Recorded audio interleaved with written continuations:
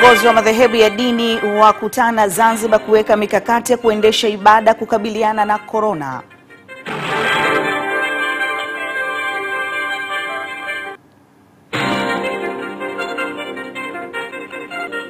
Barabara ya Mpanda Tabora yaendelea kukata mawasiliano kati ya mikoa ya Katavi na Tabora na maeneo mengine.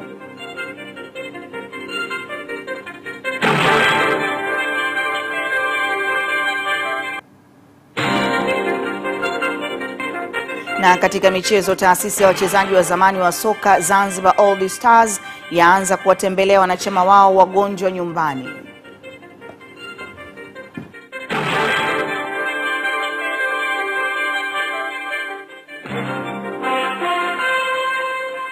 Habari za kutwa watazamaji wetu popote mlipo. Hii ni taarifa ya habari kutoka hapa ITV Super Brand Afrika Mashariki. Jina langu ni Bahati Alex. Karibuni.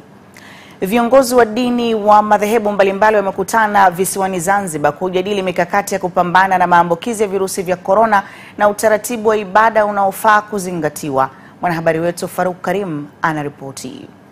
Wakizungumza katika mkutano huo maalumu ambao umekutanisha karibu wakuu wote wa madhehebu hayo walioko hapa Zanzibar, ambao waliweza kutoa maoni yao na hatua za kuchukuliwa, huko akisitiza umoja na ushirikiano mkubwa na serikali.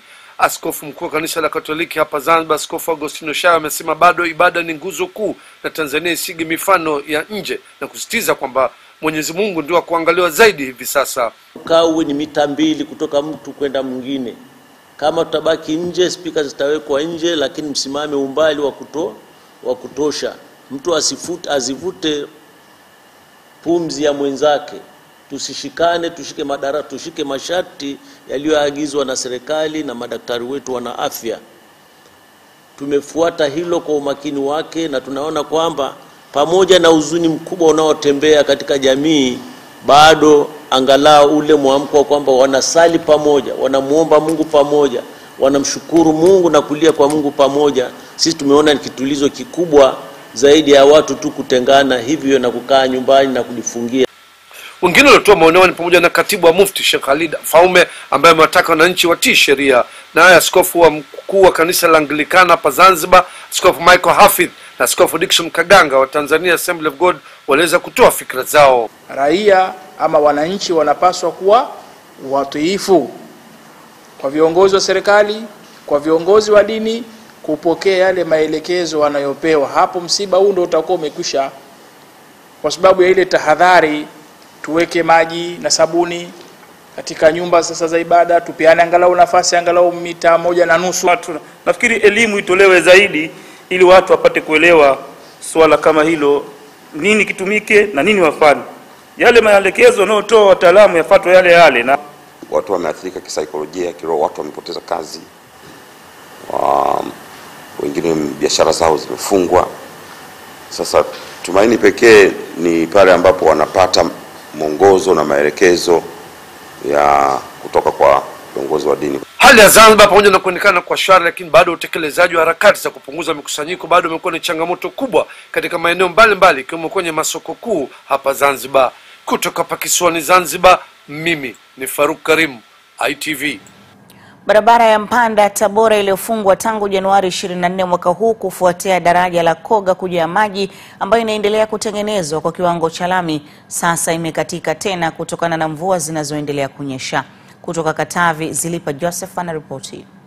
Baada ya kukagua hali ya barabara hiyo, mkuu wa mkoa wa Katavi Juma Homera amewataka watu wenye tabia za kukatisha maji hayo kwa kutumia mitumbwi kuacha mara moja na badala yake watumie barabara zilizopo kwa sasa. Kwa sasa manake option pekee kwa mkoa wa Katavi ni ndege. Namba 2 tunatumia Uvinza, na namba 3 kutumia kuelekea Sumbawanga, Mbeya, Dar es Salaam. Kwa hiyo kwa sasa manake ni kwamba wananchi wa mkoa wa Katavi waendelee kuwa na subira, waendelee kuvumilia, na wasiwe wanatumia njia hizi za mkato kupita huko, wanaweza kupata madhara, kwa sababu unaweza kwenda na maji alafu matokeo yake ukailaumu serikali. Wakizungumzia hali hiyo, wahandisi wanaotengeneza barabara hiyo wamesema kutokana na wingi wa mvua wameshindwa kuendelea na baadhi ya kazi, ikiwa ni pamoja na utengenezaji wa daraja hilo. So after this flooding, hatua tuliyofikia katika ujenzi wa daraja ni nzuri, mvua zitakapokatika tutaendelea kulisuka. After casting the bridge deck, tunatumaini kwa barabara inaweza kufunguliwa katikati mwezi wa 5 wa mwishoni, na experience ya historia katikati ya mwezi wa 5. Awali akitoa taarifa ya hali ya ulinzi na usalama, mkuu wa wilaya ya Mlele Recho Kasanda amesema simba alivamia katika kijiji cha Kalovya. Moja na simba kuvamia kitongoji cha kijiji cha Kalovya na kuua ng'ombe 8 kwa mzee madirisha tarehe 5 mwezi wa 4 mwaka 2020. Askari wa wanyamapori na wa Big Game Safari walifanikiwa kumua simba huyo. Alikuwa ni simba jike ana mimba, lakini uharibifu aliokuwa amefanya ulikuwa mkubwa na alikuwa anatembea katika makazi ya watu. Kutoka Katavi, Zelpa Joseph, ITV. Wizara ya Madini imewaagiza wamiliki wa migodi zaidi ya 1000 ya uchimbaji dhahabu mkoani Geita kuchukua hatua za kuwalinda wachimbaji wake dhidi ya maambukizi ya ugonjwa wa corona kwa kufuata maelekezo ya Wizara ya Afya, huku ikitishia kufunga migodi itakayobainika kukiuka agizo la wataalamu wa afya. Kutoka mkoani Geita, Basil Elias anaripoti. Madini mkazi mkoa wa Geita Daniel Mapunda anasema wametuma timu kwa kushirikiana na wataalamu wa afya kupita migodi mikubwa na midogo ili kuhakikisha kila mchimbaji anachukua tahadhari ya kujikinga na maambukizi ya corona. Fanya hivyo kwenye maeneo mbalimbali yenye shughuli za uchimbaji, ni mikusanyiko mingi, mnafahamu kuna milipuko ya dhahabu maeneo mengi. Kwa tumefanya hivyo na hivi tunavyozungumza tayari kuna timu inaendelea kwenye maeneo hayo kuwapanga na kuwapa utaratibu wa kuhakikisha kwamba wanafuata maelekezo yaliyotolewa. Katika hatua nyingine, Mapunda ameonya wachimbaji wadogo madini ya dhahabu kuacha vitendo vya kutiririsha maji yenye debaki kwenye vyanzo vya maji pamoja na kwenye makazi ya watu ili kuhakikisha mazingira yanakuwa salama. Pamoja na kupata vibali au leseni za shughuli za uchimbaji, wachimbaji maeneo yote wanasisitizwa kuhakikisha kwamba wanazingatia sheria na kanuni za masuala ya mazingira. Mwenyekiti wa jumuiya ya wafanyabiashara wa dhahabu mkoa wa Geita Tumaini Ngarama pamoja na wachimbaji na wanunuzi wa dhahabu wakaeleza namna walivyochukua hatua ya kujikinga na maambukizi ya corona katika masoko ya dhahabu. Sisi kama wafanyabiashara ambao tunategemea tumechukua tahadhari kubwa sana. Tumeshaandaa vifaa vya kujikinga, tumeshaandaa ndoo na maski. Kwa hiyo kwa eneo letu lote watu tumeshachukua tahadhari na tuko makini sana kujikinga na jambo hili. Kila mteja ambaye analeta dhahabu kwenye soko lazima anawe. Akishamaliza kunawa, kuna tissue pale, anafuta mikono yake vizuri, anaingia kwenye ofisi ya madini na kuja huko kwetu. Akija huko kwetu vile vile kabla ya kuingia tunampa sanitizer, ananawa mikono. Basi tunaendelea. Nikiripoti kutoka soko kuu la dhahabu hapa mkoani Geita, Basil Elias, ITV. Umoja wa makanisa mkoa wa Arusha umeendelea kuchukua tahadhari zote za kuwakinga waumini wake na maambukizi ya virusi vya corona kwa kuhakikisha ibada zote zinafanyika kwa kuzingatia maelekezo yanayotolewa na wataalamu wa afya. Mwanedi Mkwizu anaripoti kutoka Arusha.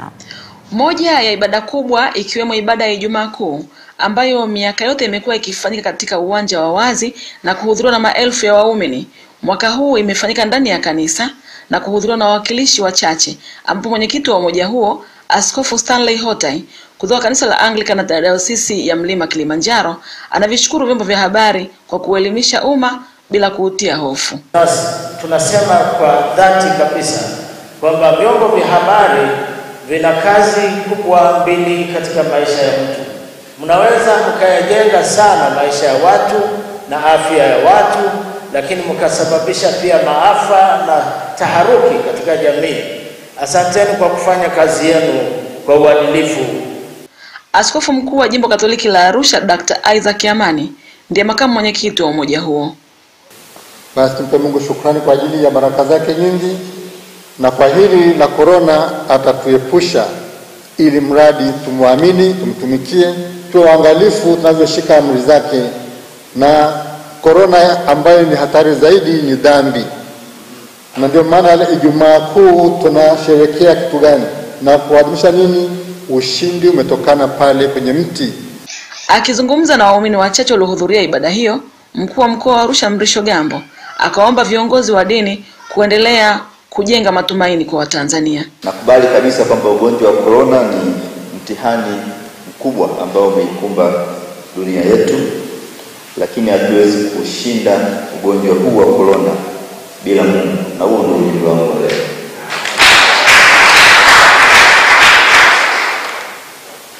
Watu wote waliokata tamaa, watu wote ambao wamekosa matumaini, sehemu pekee ya kupata matumaini ni kwenye nyumba za ibada.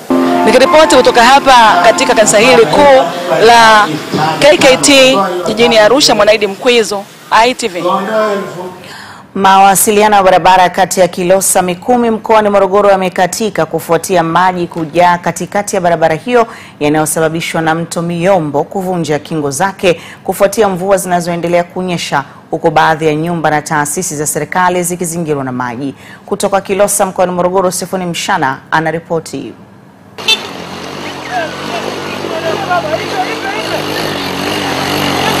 ITV imefika katika barabara hiyo ambapo wananchi ambao ni abiria wakapata sauti zao wakizungumzia adha kubwa wanayoipata. Changamoto tunayoipata ni uhaba wa magari. Kama hivi mvua zimenyesha nyingi, barabara hazipitiki, tunateseka abiria. Kwa kama ni madaraja yajengwe tusaidie, tunateseka. Mheshimiwa alishapita kwenye hii barabara, kwa hiyo hapa magari hayapiti, pikipiki hazipiti, zikipita zinakunywa maji. Aidha, wasafiri hao wameiomba serikali kuona namna ya kunusuru barabara hiyo ambayo inatumiwa na watu wengi, ikiwemo akina mama wanaohitaji huduma ya kujifungua. Sasa tumetoka huko Miombo maji, tumekuja mpaka hapa Lozi maji, na kuna mwanamama mjamzito ambaye tunatakiwa tumpeleke hospitali kuu ya wilaya ya Kilosa, lakini mpaka sasa mawasiliano hakuna, magari hayapiti hapa Lozi, mawasiliano ya kutoka Mikumi kwenda Kilosa mjini hakuna. ITV kautafuta uongozi wa wilaya ili kujua nini hatima ya adha hiyo kwa wasafiri wa Kilosa Mikumi hadi Ifakara, na huyu ni Adamu Mgoi ambaye ni mkuu wa wilaya ya Kilosa. Anazungumziaje kadhia hii? Barabara ya Mikumi Kilosa inapata hizo changamoto, lakini tunasema inapitika kwa sababu maji yakishapita baadaye barabara inaweza kupitika. Sisi tunayo changamoto kubwa sana barabara ya Melela Kimamba ambayo sasa haijapitika kwa muda wa zaidi ya wiki 3. Zetu wa TANROADS wako wanafuatilia kwa karibu ili waweze kupata ufumbuzi wa barabara hiyo. Hata hivyo, Mgoi akawataka wananchi wanaoendelea kukaa mabondeni kuondoka kwa kuwa taarifa za utabiri wa hali ya hewa unaonyesha bado mvua ni nyingi. Hakuna njia zaidi ya kuondoka kwenye maeneo ya mabonde katika kipindi hiki cha mvua, na tumeambiwa na watu wa mamlaka ya hali ya hewa kwamba kutokana na utabiri wa hali ya hewa ni kwamba mvua bado zipo juu ya wastani ndani ya mwezi huu wote. Kutoka Kilosa mkoani Morogoro, mimi ni Sifuni Mshana wa ITV.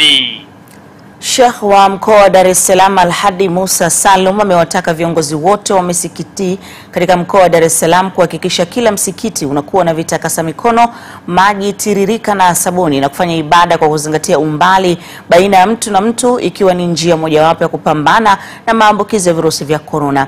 Mwanahabari wetu Richard Steven anaripoti. Alhadi Musa Salum amezungumza hayo wakati alipokuwa akiwaapisha kiapo cha maadili kwa mashehe wa kata wa mkoa wa Dar es Salaam, huku akisema endapo itagundulika kuna msikiti haujachukua tahadhari, basi italazimika kuufunga msikiti huo. Na msikiti ambao hauna maji tiririka, watu hawaweki maji tiririka, ni vizuri ukazuiliwa hata watu wasiingie msikitini.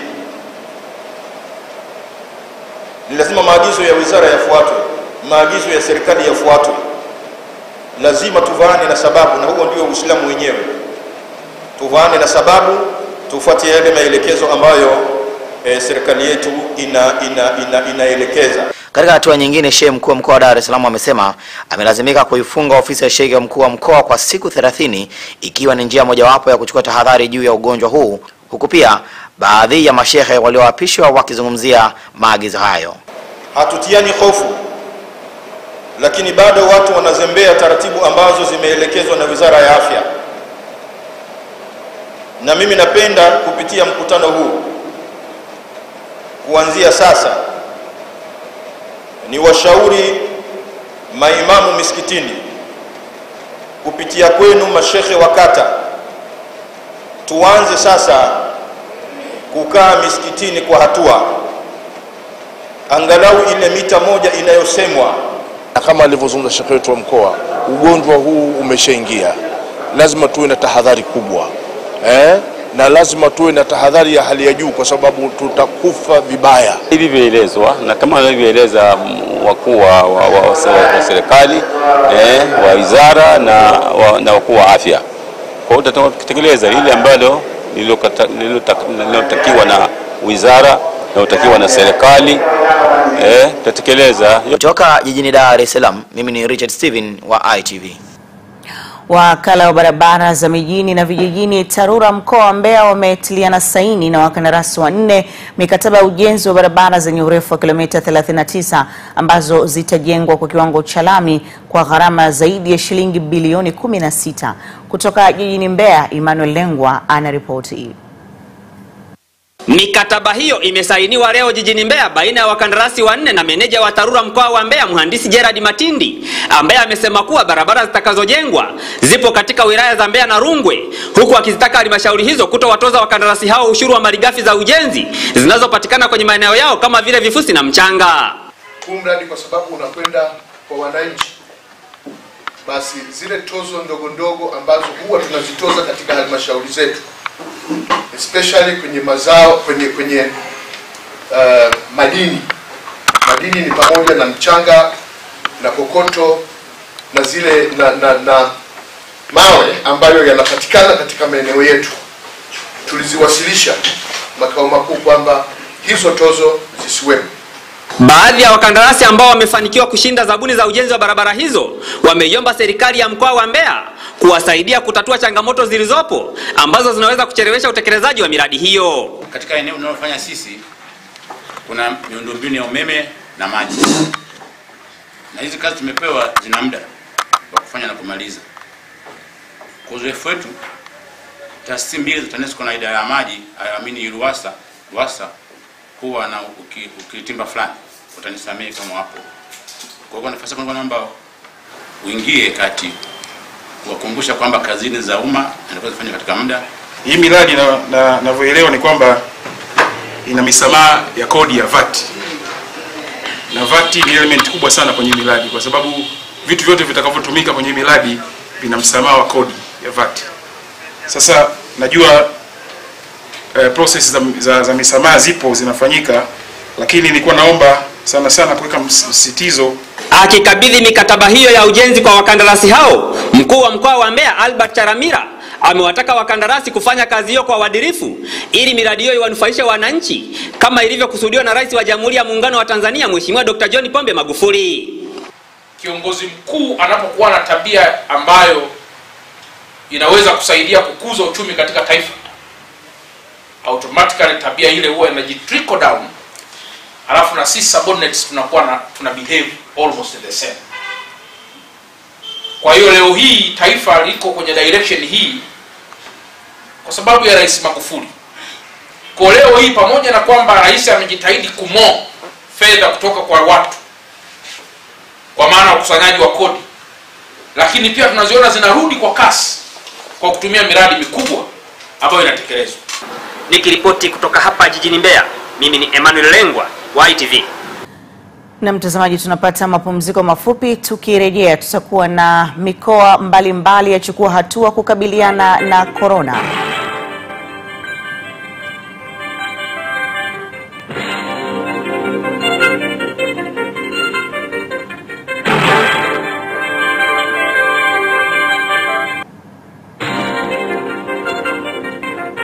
Na maambukizi ya corona Kenya yafikia 191 huku watu wawili zaidi wakipona.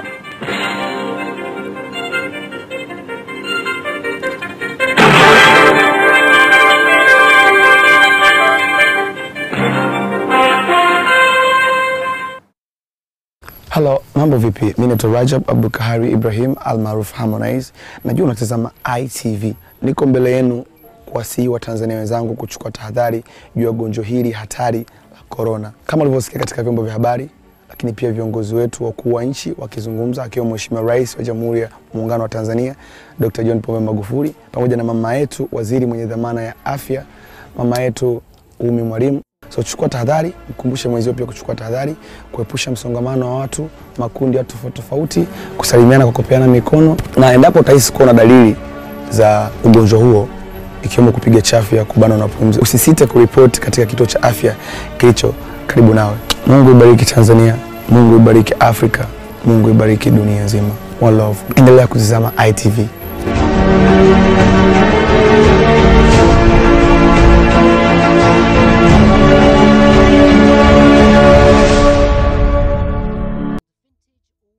Kuwa wa kwanza kupata habari za kila aina kupitia chaneli yetu ya YouTube ITV Tanzania.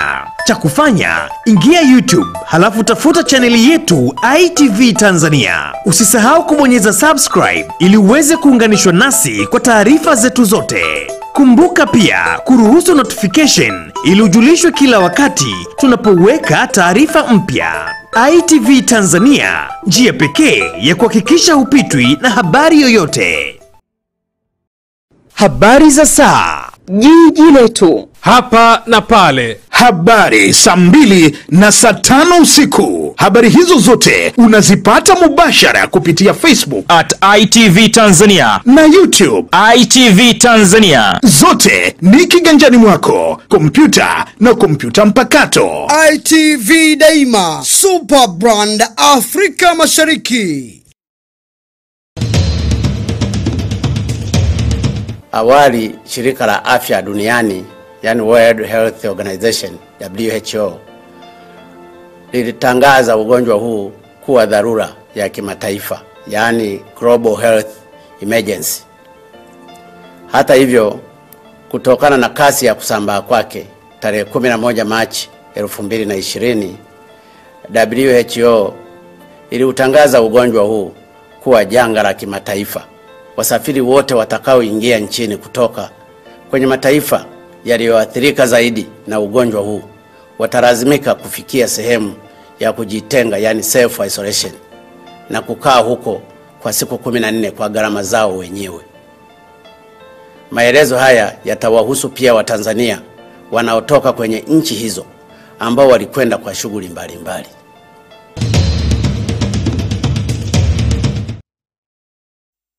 Wizara ya Afya, Maendeleo ya Jamii, Jinsia, Wazee na Watoto inatoa taarifa na tahadhari kwa umma kuhusu mlipuko wa ugonjwa wa homa ya mafua makali unaosababishwa na kirusi cha korona. Ugonjwa huu huambukizwa kwa njia ya hewa pale mtu mwenye virusi hivyo anapokohoa au kupiga chafya. Njia nyingine ya maambukizi ni kwa kugusana au kugusa majimaji ya mwili au kamasi kutoka kwa mtu mwenye ugonjwa huo. Dalili za ugonjwa huu ni pamoja na homa na mafua makali, kuumwa kichwa, mwili kuchoka, kikohozi, maumivu ya misuli, vidonda vya koo, kubanwa mbavu na kupumua kwa shida. Uonapo mtu mwenye dalili za homa kali ya mapafu, piga simu nambari 0800-110-124 bila malipo. Kinga ni bora kuliko tiba. Ujumbe huu umeletwa kwenu na Wizara ya Afya, Maendeleo ya Jamii, Jinsia, Wazee na Watoto kupitia kitengo cha elimu ya afya kwa umma. Kuwa wa kwanza kupata habari za kila aina kupitia chaneli yetu ya YouTube ITV Tanzania. Cha kufanya, ingia YouTube, halafu tafuta chaneli yetu ITV Tanzania. Usisahau kubonyeza subscribe ili uweze kuunganishwa nasi kwa taarifa zetu zote. Hello, mambo vipi? Mimi ni Habari Ibrahim almaruf Harmonize. Najua unatazama ITV. Niko mbele yenu kuwasihi wa Tanzania wenzangu kuchukua tahadhari juu ya gonjwa hili hatari la corona. Kama ulivyosikia katika vyombo vya habari, lakini pia viongozi wetu wakuu wa nchi wakizungumza, akiwemo Mheshimiwa Rais wa Jamhuri ya Muungano wa Tanzania Dr. John Pombe Magufuli, pamoja na mama yetu waziri mwenye dhamana ya afya, mama yetu Umi Mwalimu. So chukua tahadhari, mkumbushe mwenzio pia kuchukua tahadhari, kuepusha msongamano wa watu, makundi ya tofauti, kusalimiana kwa kupeana mikono, na endapo utahisi kuona dalili za ugonjwa huo ikiwemo kupiga chafya, kubana na pumzi, usisite kuripoti katika kituo cha afya kilicho karibu nawe. Mungu ibariki Tanzania, Mungu ibariki Afrika, Mungu ibariki dunia nzima. One love. Endelea kutazama ITV.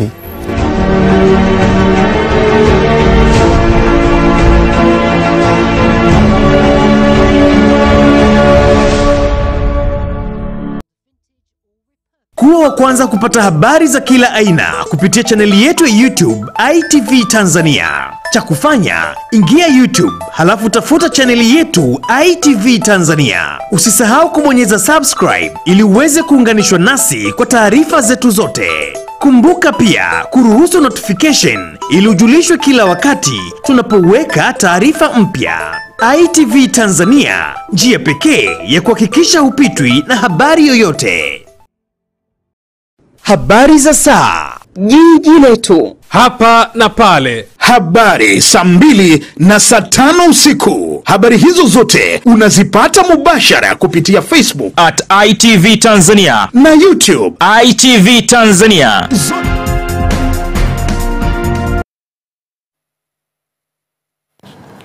Na mtazamaji, shukrani sana kwa kuendelea kuitazama ITV Super Brand Afrika Mashariki. Tunaendelea na taarifa yetu ya habari.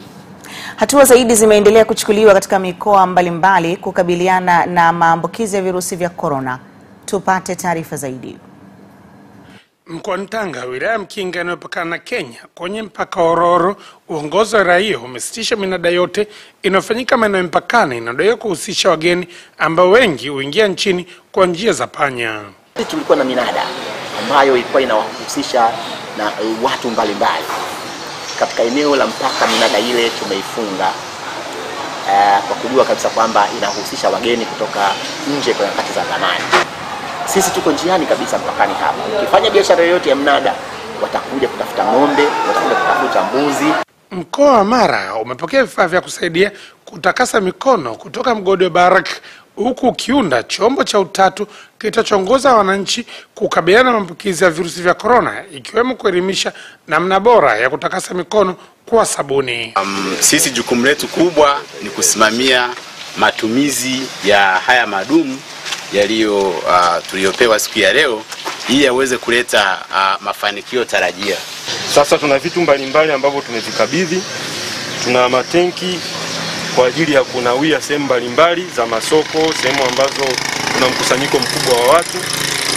Tumeweza kukabidhi matenki 120. Kwa siku zote tunasema weka ndoo, watu wanawe maji.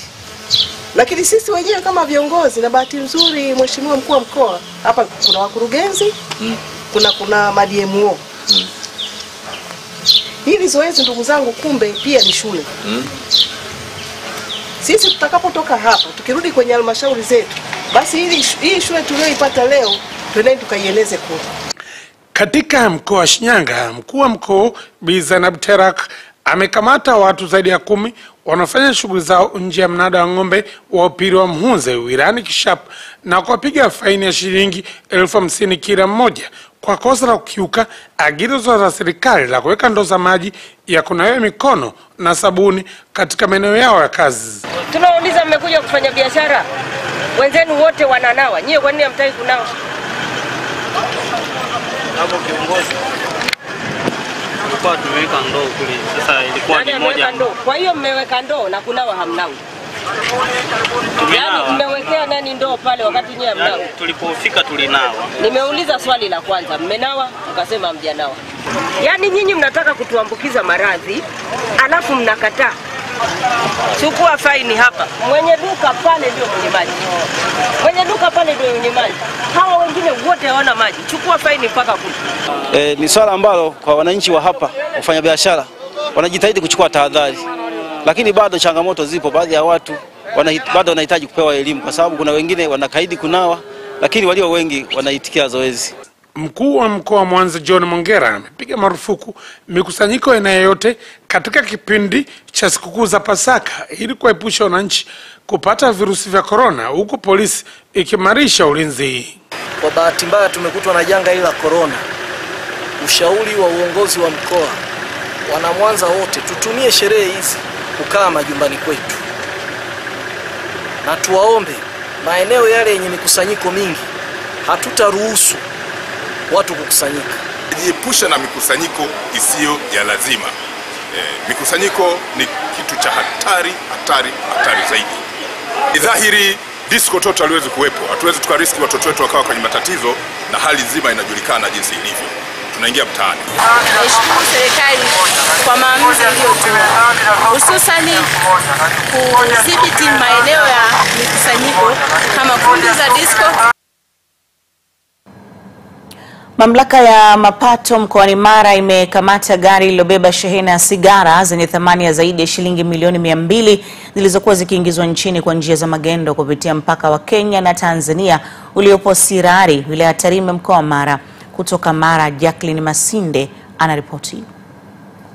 Akizungumza na waandishi wa habari, meneja wa TRA mkoa wa Mara, Wallace Mnikande, amesema kuwa gari hilo limeingia nchini kinyume na utaratibu likitokea nchini Kenya.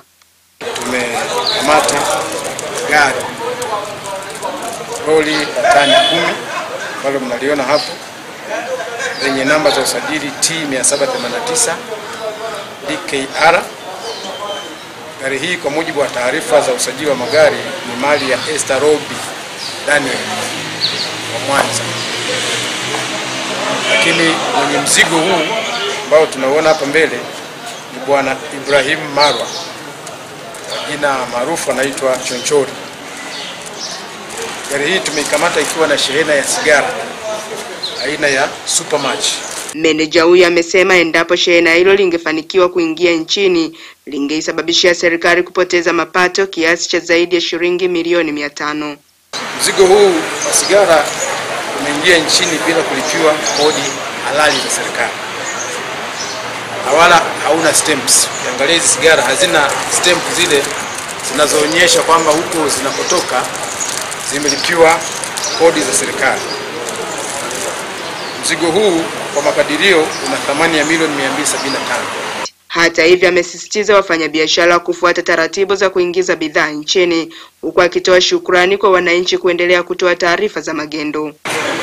Kwanza ni washukuru wananchi wa wilaya ya Tarime kwa ushirikiano wao ambao wamekuwa wakitupa mara kwa mara. Mpaka sasa tumekuwa na ushirikiano mzuri na wananchi wa wilaya ya Tarime. Niwaombe wafanyabiashara na wananchi kwa ujumla kuendelea kushirikiana nasi katika mapambano haya ya bidhaa za magendo. Nikiripoti kutoka mkoa wa Mara, jina langu ni Jacqueline Masinde, ITV. Idadi ya walioambukizwa virusi vya corona nchini Kenya imeongezeka na kufikia 191 huku 24 wakipona na idadi ya vifo ikibakia watu 7. Kutoka Nairobi, Duncan Maiche anaripoti. Wawili hao ambao ni pamoja na raia mmoja wa Kenya na mmoja wa kigeni wakiambukizwa virusi hivyo baada ya kutangamana na wagonjwa hapo awali. Naibu Waziri wa Afya Dr. Masi Mwangangi anasema kuwa mmoja wa wagonjwa hao wa hivi punde zaidi ni mtoto wa miaka miwili. We managed to test 491 samples. Tangu hiyo jana tumeweza kufanyia vipimo sampuli 491. Na kati ya hizi watu wawili wamethibitishwa kuwa na virusi vya corona. Na hii sasa inafikisha watu 191 idadi ya watu waliothibitishwa kuwa na virusi hivi nchini. Mmoja ni Mkenya na mwingine ni raia wa kigeni. Na wote hawana historia ya kusafiri nje hivi karibuni. Na mmoja wa wagonjwa hawa ni mtoto wa miaka miwili na mwingine ni mtu wa miaka 32. Years old and the other is 32 years old. Hata hivyo, naibu huyo waziri wa afya amethibitisha kupona kwa watu wawili zaidi kutokana na virusi hivyo na kufikisha 24 waliopona virusi hivyo. Mass testing, yes, we have received kits from Roche. Kuhusiana na zoezi la kuwafanyia vipimo Wakenya wengi kwa wakati mmoja, ni kwamba tumepokea vifaa vilivyo na uwezo wa kuwapima watu wengi kwa wakati mmoja. Kuhusiana na kudhulumiwa kwa Wakenya na raia wengine wa mataifa ya Afrika wanaoishi Uchina, mkurugenzi wa huduma za matibabu katika Wizara ya Afya Dr. Patrick Amoth anasema kwamba Kenya inajadiliana na Uchina ili kuhakikisha kuwa hakuna raia yote wa Kenya anayedhulumiwa. Na tunatarajia kwamba jinsi tulivyowalinda raia wa Uchina hapa Kenya ndivyo watakavyowalinda raia wetu huko Uchina. And ensure the safety of Kenyans who are in China. Hayanajiri huku Kenya ikianza kutekeleza sheria mbalimbali kama vile ya kuhakikisha kwamba magari ya kibinafsi yenye uwezo wa kubeba watu 5 yanabeba watu 2 pekee kama juhudi za kuzuia kuenea kwa COVID-19. Nikiripoti kutoka jijini Nairobi, jina langu ni Duncan Maiche, YTV. Baadhi ya madaktari wanaotumika katika sehemu hatarishi kuwatibu wagonjwa huko Goma wamepewa mafunzo ya kuhudumia wagonjwa wa corona ambayo imeshika kasi nchini DRC, ambapo idadi ya maambukizi imefikia watu 223. Kutoka Goma, Hussein Malivika na ripoti. Madaktari hawa wakiwemo wauguzi wamepewa mafunzo ya siku 4 kwa namna ya kujilinda na kuwalinda wagonjwa wengine, hasa wanaokuwa na corona, ikiwa virusi kali zaidi kwa sasa. Jado Mwenda Bandu ni mmoja wa wakufunzi kutoka Wizara ya Afya hapa Kivu Kaskazini. Lakini wakati maambukizi ni makubwa, sawa vile corona virusi COVID-19 ambayo inaambukiza kupitia gutlet, inaambukiza na wengine wangali wanafanya utafiti kupitia hewa. Mafunzo haya yakilenga haswa namna ya kuvaa kwa wauguzi wakiwa katika vyumba vya wagonjwa na vile kutumia vifaa vya kisasa kulingana na teknolojia. Mwajuma Eme ni mmoja wa waliopata mafunzo na namna ya kukabiliana na corona. Yenyewe nafika mbele ya mgonjwa na mtunza, anaweza kutapika, anaweza kuchafia. Ile wakati anafanya ile anatupa mikrobi ile ya virusi ya corona. Sasa kwa gizi tumepewa mafundisho, itatusaidia kabisa wakati tutakuwa mbele ya mgonjwa na wakati tumemaliza kumtunza. Nchi ya Jamhuri ya Kidemokrasia ya Kongo kwa sasa imeshuhudia visa 223 na vifo 20, idadi kubwa ikiwa katika mji mkuu wa Jamhuri ya Kidemokrasia ya Kongo, Kinshasa. Gombe, Kanisa Katolika kupitia shirika lake la Caritas likijiunga na serikali kupambana na virusi hivyo hapa jijini. Hussein Malivika, ITV, Goma. Katika muda wa saa 24 zilizopita, idadi ya wagonjwa wa corona nchini Rwanda imepanda kutoka 113 hadi 118. Kutoka Kigali, Rwanda, Bresson Bichwa anaripoti. Imesema watu waliokutwa na maambukizi ya virusi vinavyosababisha ugonjwa hatari wa COVID-19 ni 5 na wanadaiwa kukutana na watu wenye ugonjwa huo nchini Rwanda. Aidha, wizara hiyo imesema mtu yeyote aliyekutana na mgonjwa wa corona akakataa kujisalimisha atakabiliwa na mkono wa sheria, kwani anahatarisha maisha ya watu wanaomzunguka. Huku hayo yakiripotiwa, ubalozi wa Israeli nchini humo umetoa tani 4 za chakula kwa watu walioathiriwa na sheria ya kusalia nyumbani, huku kiwanda cha Azam kutoka Tanzania kikitoa tani 20 za unga wa ngano ili usambazwe kwa familia zisizojiweza. Akizungumza wakati wa kutoa msaada huo, balozi wa Israeli nchini Rwanda, ndugu Ron Adam, amesema Israeli imeamua kuunga mkono juhudi za serikali ya Rwanda ili kuwasaidia watu walioathiriwa na sheria ya kukaa nyumbani. We followed the situation under the coronavirus. It seems that in Kigali, tunafuatilia jinsi hali ya mambo ilivyo. Hapa jijini Kigali kuna watu ambao kazi zao zimesimama. Miongoni mwao ni waendesha bodaboda, madereva wa teksi, watu waliokuwa wanafanya kazi viwandani na sehemu mbalimbali. Kutokana na ongezeko la wagonjwa lililoanza kushuhudiwa mwanzoni mwa mwezi Aprili, serikali ya Rwanda iliamua kuongeza makataa ya kutotoka ndani hadi tarehe 19 Aprili, na wadadisi wa mambo wanadai kuwa huenda siku za kutotoka nje zikaongezwa, kwani badala ya maambukizi kupungua, kesi mpya za virusi vya corona zinazidi kuripotiwa kila kukicha. Bryce Bichwa, ITV, Kigali.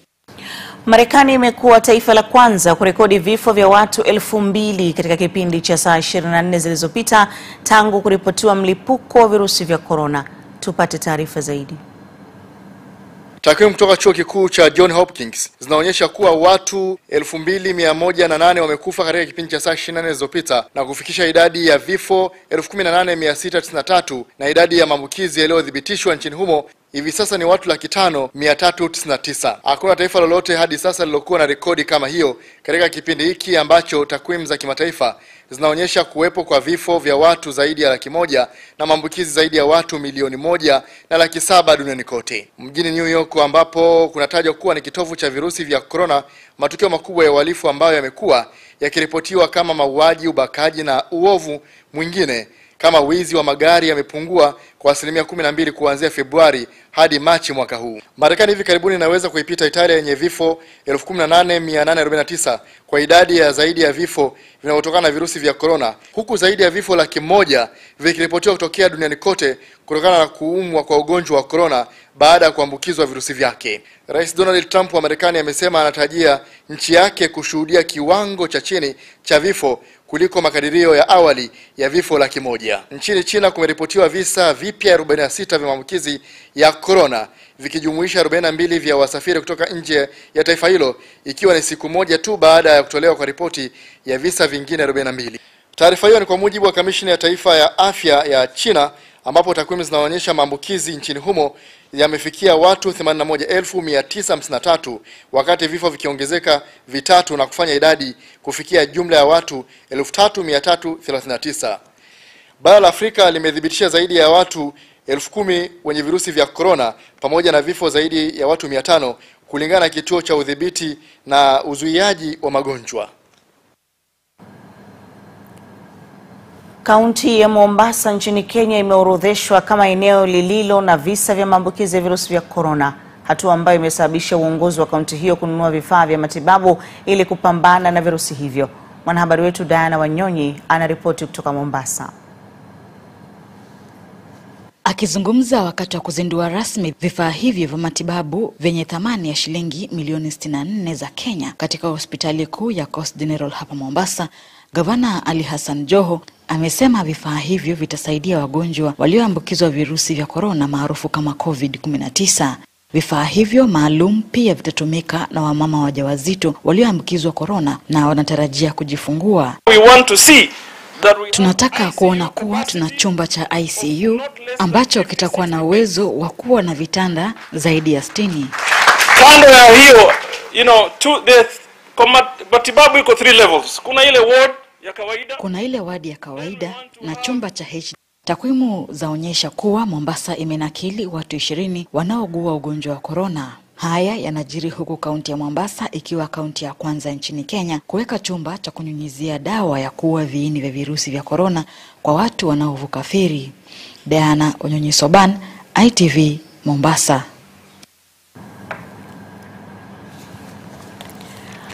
Na mtazamaji, sasa tutazame baadhi ya wananchi wamejibu swali letu la kupima joto ambalo lilihoji wakati vifo vya maambukizi yatokanayo na virusi vya corona yakiongezeka nchini. Je, wananchi wamewekewa mazingira ya kutekeleza tahadhari zinazotolewa? Na sasa tupate maoni kutoka katika mtandao wa WhatsApp. Hili swala la kulingana na watu kujitahadharisha, wanajitahadharisha ndio, na wameelewa na somo limeelewa kwa kila mmoja, lakini sasa kulingana na hali na mazingira tulivyo, kila mtu unajikuta unalazimika kwenda sehemu kama ni ya mkusanyiko kufanyaje kulingana na hali ilivyo. Uwezo ukakwepa kwenda stand kwenye mkusanyiko wa watu. Wamewekewa mazingira ya kutekeleza tahadhari zinazotolewa, kwani wananchi sasa wamekuwa na uelewa juu ya ugonjwa wa corona: kunawa mikono, kutumia sanitizer, pamoja na kupanda level seat katika magari yetu. Pia wameacha kukusanyika katika mikusanyiko isiyokuwa ya lazima. Haya yote ni kwa kuwa wana elimu na wako tayari kujikinga na ugonjwa huu. Na mtazamaji, ili kuchangia swali la kupima joto kupitia WhatsApp, unaweza kujirekodi halafu ukatuma picha na sauti ukitaja jina lako, mahali ulipo, na kujibu swali moja kwa moja kwa kutumia namba ya 0678959752, na maoni hayo yatarushwa ITV, Instagram na YouTube. Na sasa tutazame maoni kwenye mitandao mingine ya kijamii, Twitter pamoja na Facebook.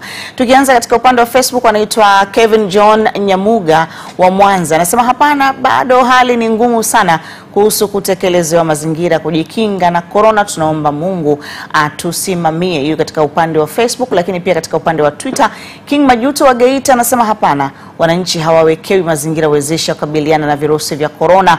Na malizia kwa kusema heri ya Pasaka kwa Watanzania wote. Na mtazamaji, tunapata mapumziko mafupi, punde tutarejea kwa ajili ya habari za michezo na burudani.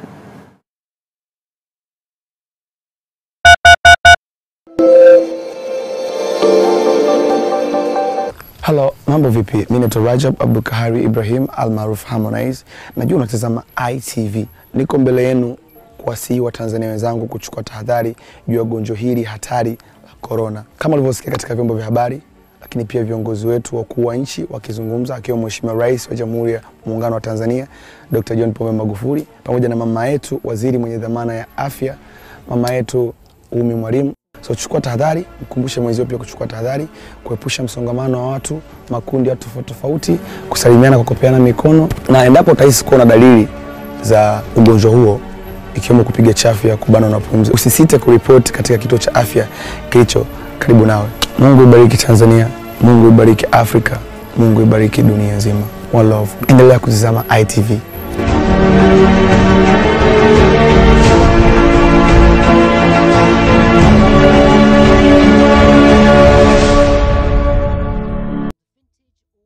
Kuwa wa kwanza kupata habari za kila aina kupitia chaneli yetu ya YouTube ITV Tanzania. Cha kufanya, ingia YouTube, halafu tafuta chaneli yetu ITV Tanzania. Usisahau kubonyeza subscribe ili uweze kuunganishwa nasi kwa taarifa zetu zote. Kumbuka pia kuruhusu notification ili ujulishwe kila wakati tunapoweka taarifa mpya. ITV Tanzania, njia pekee ya kuhakikisha hupitwi na habari yoyote. Habari za saa, jiji letu, hapa na pale. Habari saa 2 na saa 5 usiku. Habari hizo zote unazipata mubashara kupitia Facebook @ITV Tanzania na YouTube ITV Tanzania. Zote ni kiganjani mwako, kompyuta na kompyuta mpakato. ITV daima, super brand Afrika Mashariki. Awali shirika la afya duniani, yani World Health Organization WHO, lilitangaza ugonjwa huu kuwa dharura ya kimataifa, yani Global Health Emergency. Hata hivyo, kutokana na kasi ya kusambaa kwake, tarehe 11 Machi 2020, WHO iliutangaza ugonjwa huu kuwa janga la kimataifa. Wasafiri wote watakaoingia nchini kutoka kwenye mataifa yaliyoathirika zaidi na ugonjwa huu watalazimika kufikia sehemu ya kujitenga, yani self isolation, na kukaa huko kwa siku 14 kwa gharama zao wenyewe. Maelezo haya yatawahusu pia Watanzania wanaotoka kwenye nchi hizo ambao walikwenda kwa shughuli mbalimbali.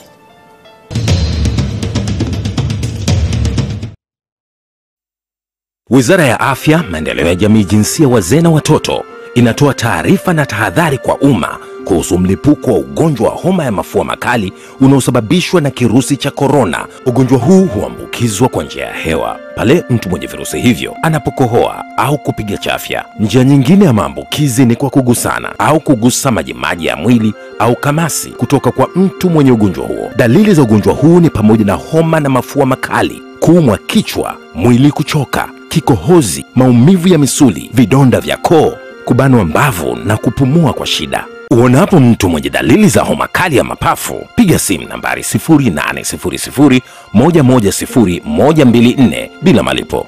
Kinga ni bora kuliko tiba. Ujumbe huu umeletwa kwenu na Wizara ya Afya, Maendeleo ya Jamii, Jinsia, Wazee na Watoto kupitia kitengo cha elimu ya afya kwa umma. Kuwa wa kwanza kupata habari za kila aina kupitia chaneli yetu ya YouTube ITV Tanzania. Cha kufanya, ingia YouTube, halafu tafuta chaneli yetu ITV Tanzania. Usisahau kubonyeza subscribe ili uweze kuunganishwa nasi kwa taarifa zetu zote. Hello, mambo vipi? Mimi ni Rajab Ibrahim almaruf Harmonize. Najua unatazama ITV.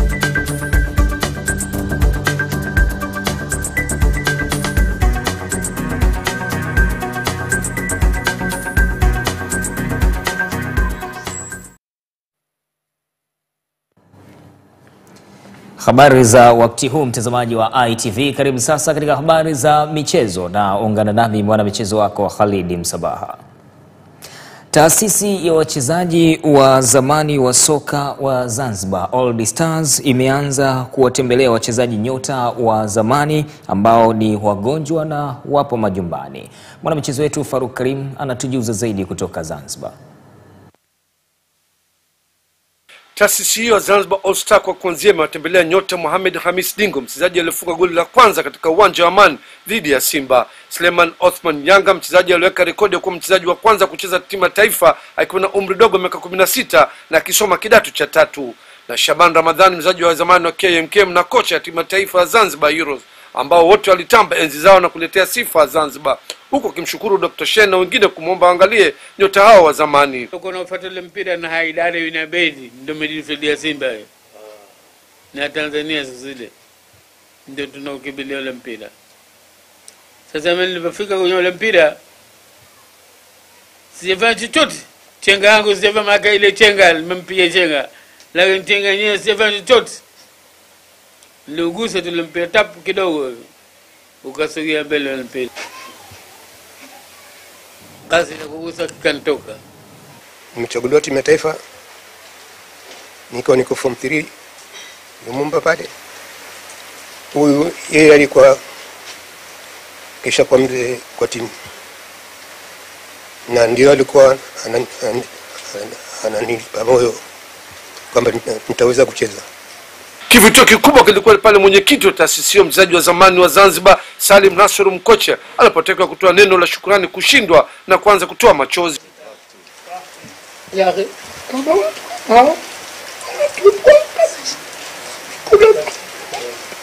Hata mdhukuru katika roho yake nini nimecheza mdogo unatembea naye mimi Nairobi wapi kwa miguu unatembea naye mimi huyu. Hakuna mtu aliyekuwa akinipenda huyu tokea kawa hivi mpaka kawa waziri mpaka nani. Kwa mujibu wa katibu wa taasisi hiyo Salim Hamduni amesema wamepanga kuwatembelea wachezaji wote wa zamani wa Unguja na Pemba kwa salimia na kuwapa asante ya shukurani kwa kutumikia taifa ipasavyo. Kutoka Pakisiwani Zanzibar, mimi ni Faruk Karim, ITV. Asante sana Faruk Karim kutoka Zanzibar na taarifa hiyo. Turejee hapa Tanzania bara ambapo kuelekea msimu ujao wachezaji wa soka wa zamani wamesema ni sahihi vilabu kupunguzwa katika ligi kuu soka Tanzania bara, kwani kumekuwa na shida ya fedha za kujikimu kwa wachezaji. Mimi nafikiri TFF wanaliangalia hili baada ya kugundua kwamba timu zinakuwa nyingi na mara nyingi timu zile nyingi zinazokuepo uwezo wao pia unakuwa mdogo kimaslahi. Kwa hiyo unapozijaza timu zikawa nyingi na uwezo mdogo wa kimaslahi, utengenezi timu zenye uwezo mkubwa. Kwa hiyo ninachokiona ni kwamba bora ya kupunguza ili hata wadhamini wa wahisani wakitoa pesa zitoshe kwa watu wachache waliokuepo kuliko kutoa pesa kwa watu wengi waliokuepo. Na kwa kweli timu zikiwa chache hata soka letu litabadilika, kwa sababu timu zilizoingia nyingi dhaifu sana, kwa sababu zinaingia katika mazingira tatanishi. Kwa sababu zamani timu zilikuwa 12, zilikuwa 14, 16, zilikuwa 18 mpaka unazipandisha. Sio unazipandisha kwa misingi gani? Kwa sababu timu zikiwa chache hata ushindani ulikuwa mzuri.